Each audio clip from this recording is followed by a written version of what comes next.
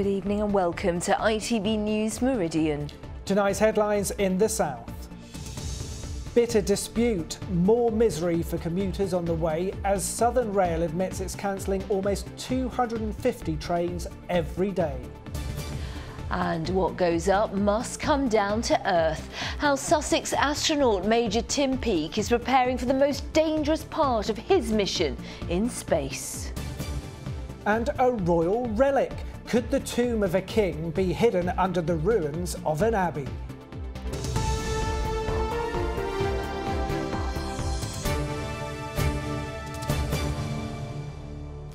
Good evening.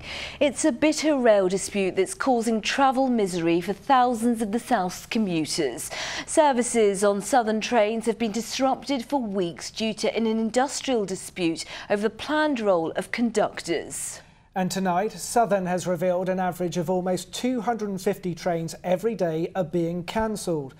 Ahead of a third day of strike action next Tuesday, union leaders today claimed that Southern bosses are deliberately cancelling trains. But the company's chief executive tonight denied that, saying it will now impose the changes. Our transport correspondent Mike Pearce reports.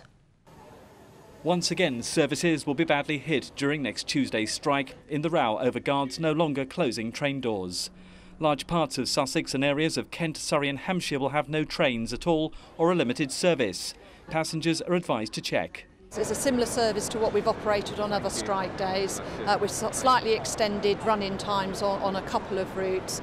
We suggest customers check on the website. Meanwhile, the war of words goes on. The RMT union say Southern are deliberately cancelling trains to make it look like guards are taking unofficial action. The RMT say you are deliberately cancelling trains. They've even tonight put a photograph out saying there was a crew available for one train that didn't run. That simply isn't true. Every train we cancel, we face a stiff fine.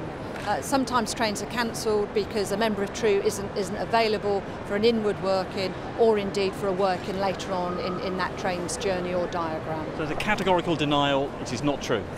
Absolutely not true. We would not cancel trains deliberately.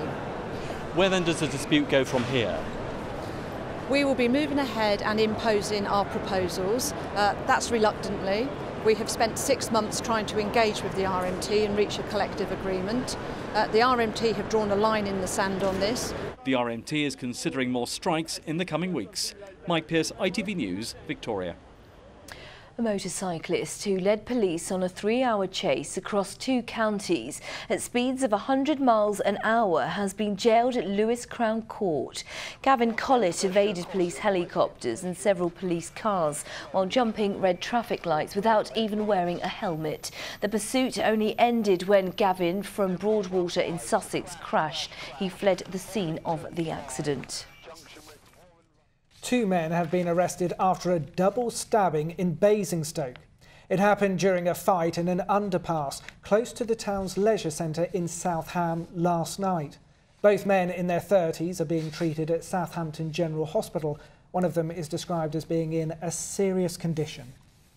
A woman has appeared in court charged with murdering a man at a flat in Ryde on the Isle of Wight. 46-year-old Jolyon Ray was found dead at the property on East Hill Road on Monday. Deborah Napier, who's 53 and from Basingstoke, was remanded in custody at Winchester Crown Court until September. The death of Labour MP Jo Cox has left the country in shock. And today MPs from the south have been among politicians from around the world paying tribute to her. The 41-year-old mother of 2 was shot and stabbed shortly after a surgery in her West Yorkshire constituency. Today, flags flew at half-mast over Westminster. From there, our political correspondent Phil Hornby sent this.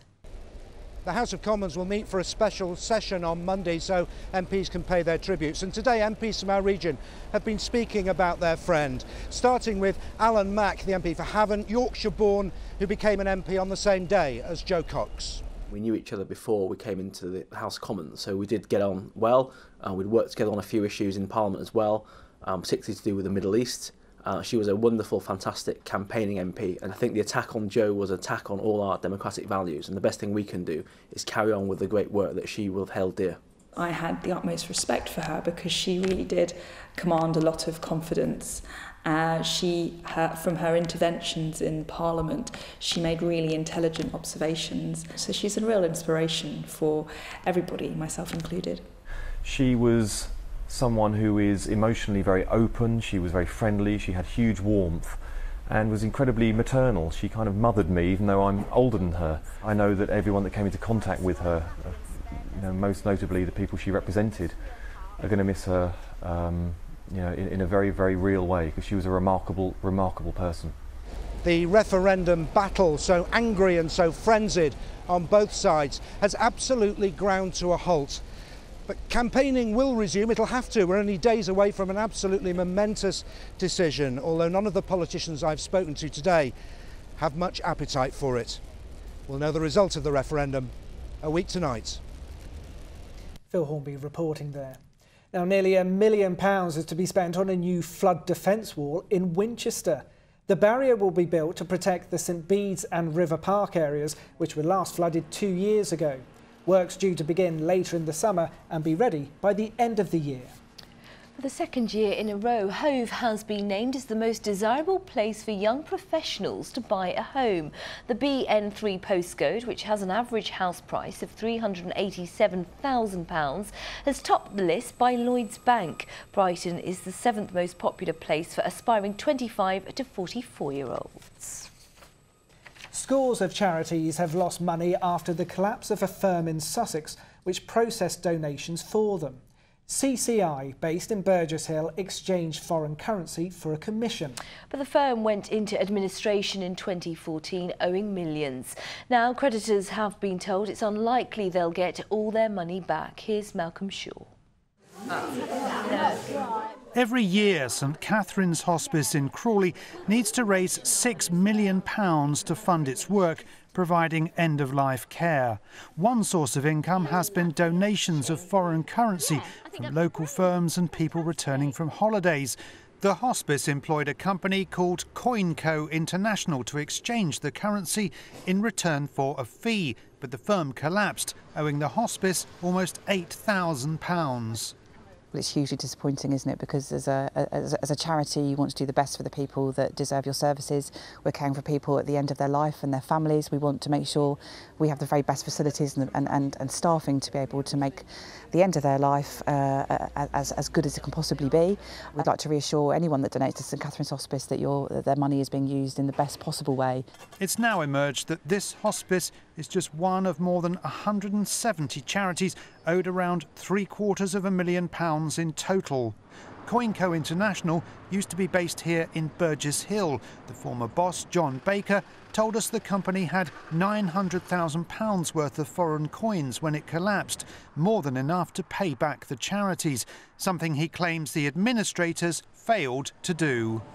The administrators, RSM, deny this, saying all coin assets of the company were either banked in their local jurisdiction or disposed by specialist agents and dealt with in accordance with the joint administrators' legal advice. The administrators have also warned creditors there's little chance they'll get all their money back.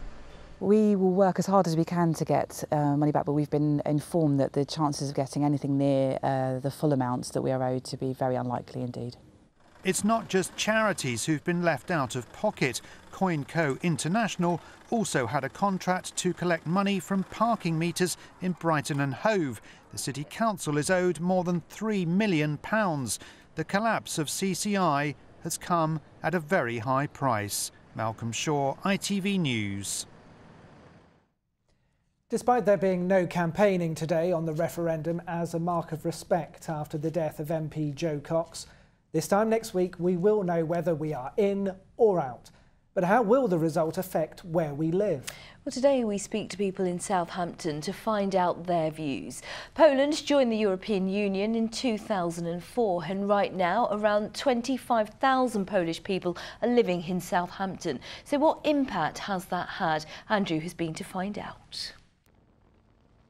If they come to Southampton, Mr Deputy Speaker, they will be struck by the commitment, the vision, the participation and the strong partnerships for success in Europe which exist in that city.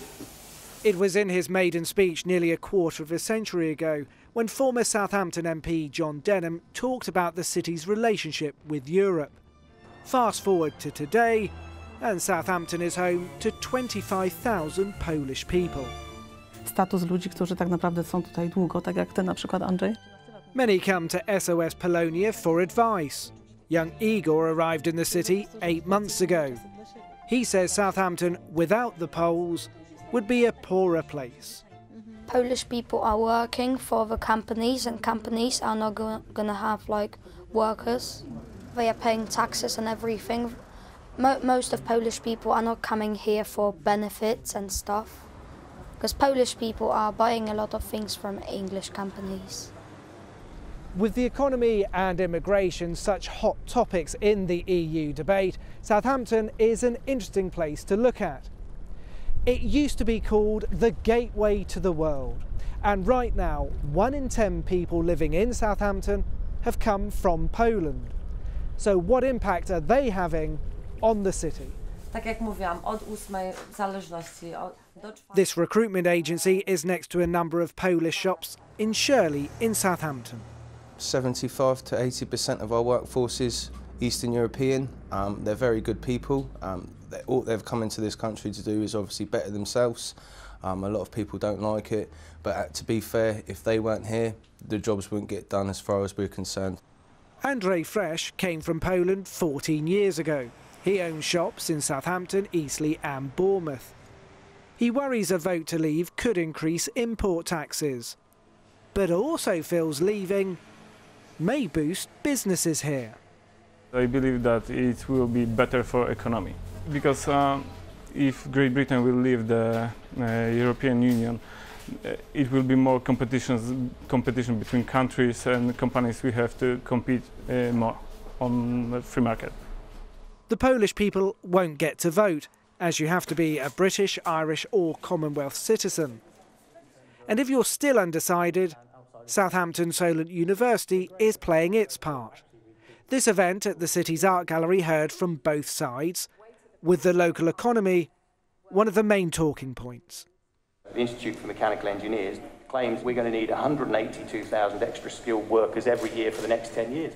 So we're not going to get those if we don't have the brightest and the best of those students coming in from the EU, and a loss of that would have a real impact on all of the businesses in this area. We have some very significant shortages of skills in the Solent area, and it would give businesses the opportunity to fish in a much larger pond than just the European Union. It would be worldwide.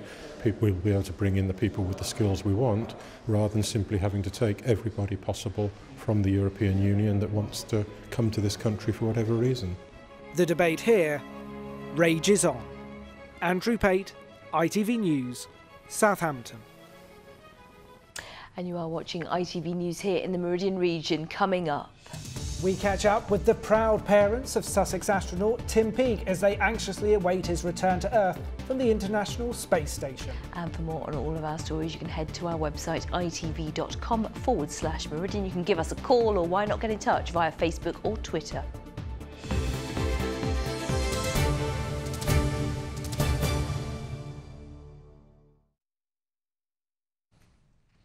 More of the day's news now, and it's been 40 years since commercial ferry operations began in Portsmouth. It's generated more than £70 million since it opened, with 90 million passengers and nearly 26 million vehicles travelling via the Hampshire city to Europe. Reading diver Chris Mears has been selected to represent Team GB at Rio.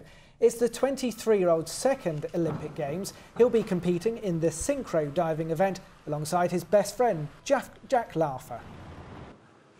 I think that the Rio Games are just going to be fantastic. I think I've got a lot of experience to draw from World Series and obviously competing the London Olympic Games. I'm much more mature than I was in London, so I'm excited to kind of use the knowledge and stuff that I've learnt from that experience and use that to my advantage in Rio.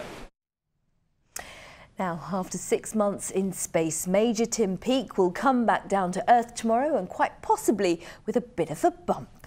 The astronaut from West Sussex will eject from the International Space Station in the Russian-built capsule for the most dangerous part of the mission. Yes, the capsule will reach a speed of 17,000 miles per hour, with the outer wall heating up to 3,000 degrees Fahrenheit. When it finally lands, it's likely to hit the ground like a ton of bricks. So how has he been preparing for the final stages of his once-in-a-lifetime experience? Dan Rivers sends this from Mission Control in Kazakhstan. Well, Tim Peake will be back down to Earth tomorrow morning British time. He will have to cope suddenly with the debilitating effects of the Earth's gravity as he's pulled out of the Soyuz capsule in the vast expanse of the Kazakh steppe, an area which is chosen for landing because there are so few mountains, large flat areas for all the different scenarios that may unfold. If things go as planned, he'll probably experience about 4 times the Earth's gravity as he comes back to Earth. If things go wrong and they go for what's called a ballistic landing, then he may pull something like 12 G as he comes back in. He'll be checked as he's taken out of the Soyuz capsule immediately, then taken by helicopter to Karaganda military air base, a further check-up there, perhaps a chance for his first shower in 6 months, and then straight on a plane back to Europe to be reunited with his wife and 2 kids just in time for Father's Day.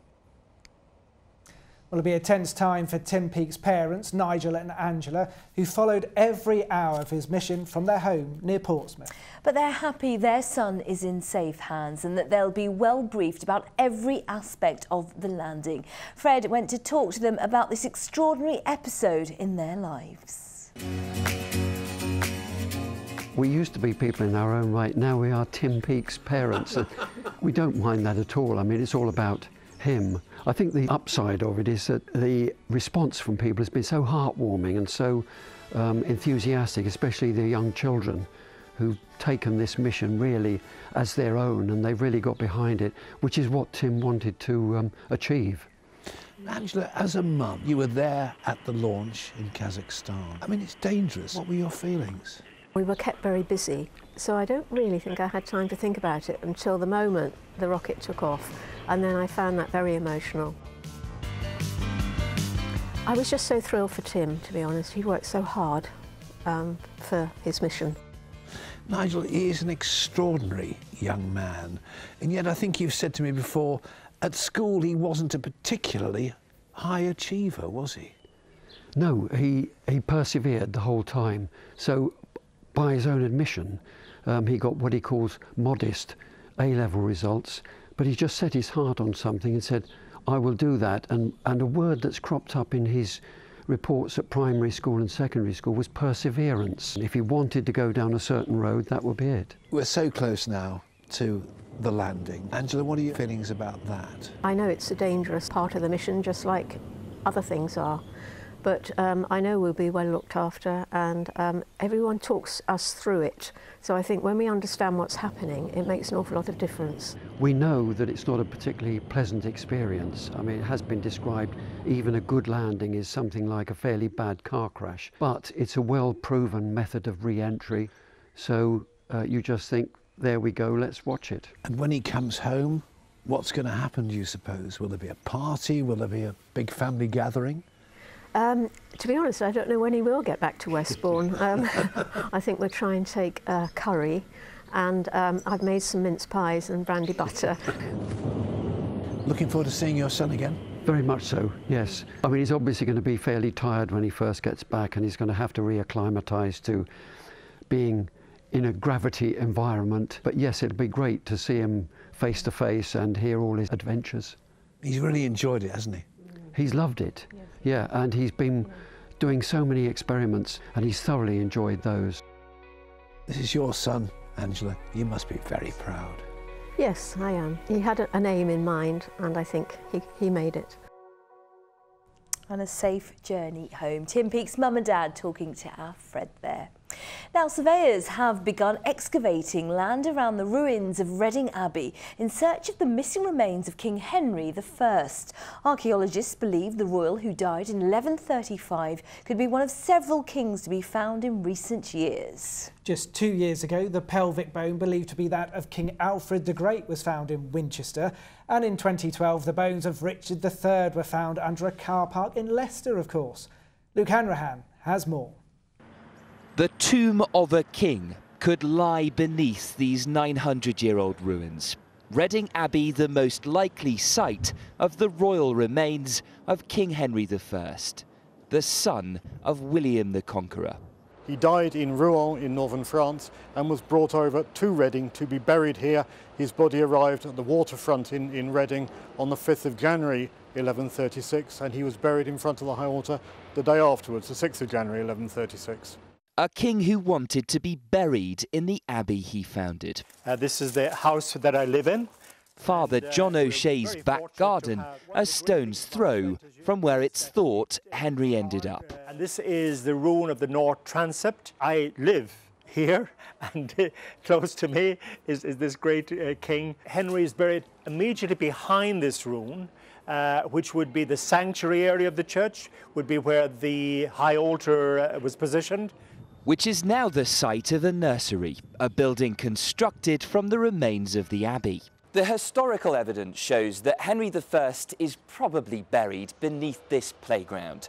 Archaeologists are now trying to establish whether or not that is true.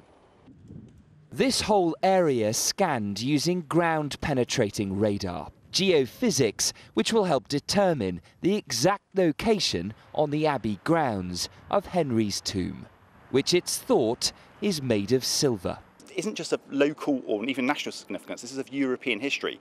So finding another grave of a Norman King of England, the last Norman King of England, would be historically very important.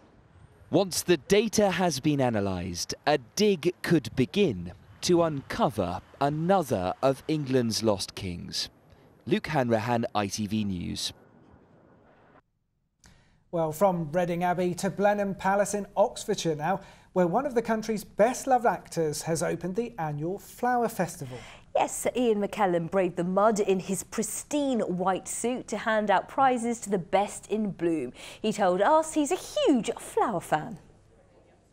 I think one of my earliest hobbies was arranging flowers, actually, to my mother's surprise. But we had a big garden and a lot of cut flowers. But now I live in the middle of London and I've only got a terrace. There are flowers on it, and actually the agapanthus are just coming up my terrace. And I'll be running back to see if they're in blossom yet. But no, I just love flowers. I always have a lot of cut flowers in the house. It just makes the house feel more special, doesn't it? Does indeed, and the Flower Festival is on all weekend, but will we get the perfect weather? I don't know. Simon will tell us. Well, you've got to love flower anyway, haven't you? Self-raising, my favourite. Oh, but yeah. We've certainly had very good weather for flowers, growing weather, because we've had a bit of sunshine, then a bit of rain, which is perfect. Have a look at some of the pictures of what's been blooming. Cameron Boss, gorgeous. Look at those poppies in Fording Bridge. And Greg Parker is delighted that the one in his garden in Brockenhurst finally opened this week too. And have you ever seen blue poppies? No. From Rita Edgecock. Thrilled she's managed to grow Himalayan poppies for the very first time. Impressive. There are also some splendid looking, take a deep breath, Lamp Rock Apnos Spectabilis, or Bleeding Hearts to you and me. Sorry, what? I didn't get that. From, yeah, Bleeding Hearts, leave it there. From Andrew Cuckin, Warsash. And it's not all good news, though, because this dandelion clock that Nick Lucas photographed in Ashley Heath, definitely on borrowed time. Gorgeous picture, though. But Mick Bannister in Sussex has got this strange thing growing. That was it 3 weeks ago. That's it a fortnight ago. And this is it now. Massive, isn't it? Weird. Still no idea what it is. If you can tell us, Meridian Weather at ITV.com. It's an upside down yucca. Thanks, Alan Titchmarsh. Right, what's going on this weekend then? Let's find out from our Simon.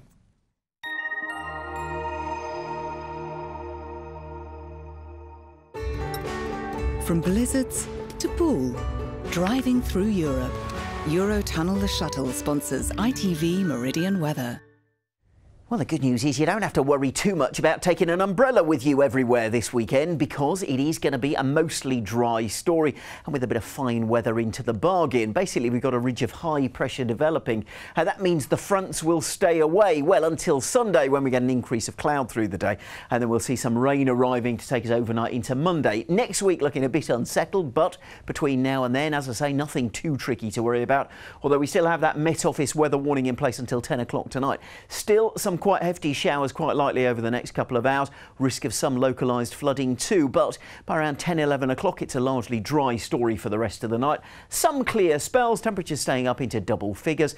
And tomorrow morning should get away with a dry start. There'll be some bits of brightness around as well. The cloud will thicken through the day and there is a chance of catching an odd shower. Best of any brightness down towards the south coast. Not quite as mild as it's been, but still with temperatures up to around 17, 18 degrees. As for your high tide times, you can see in Portsmouth 22:11 in the morning, just before 11 in the evening. Then Sunday, another mostly dry day, but cloud will increase and there'll be some rain arriving by the night time. Eurotunnel the Shuttle sponsors ITV Meridian weather.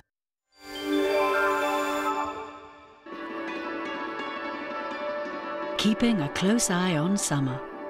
The Pollen Count, sponsored by Ilogy Eye Drops. Well, it's grass pollen that's the biggest cause of hay fever, and through tomorrow, a relatively decent day. Levels will be high. They'll be even higher on Sunday, but they will drop on Monday when things are damper again. And in just a moment, we've got the ITV Evening News tonight with Alistair Stewart and Ranveer Singh. For now, though, from the team here at ITV Meridian, thanks so much for watching. Have a great weekend. Have a very happy weekend. Bye-bye. Bye-bye.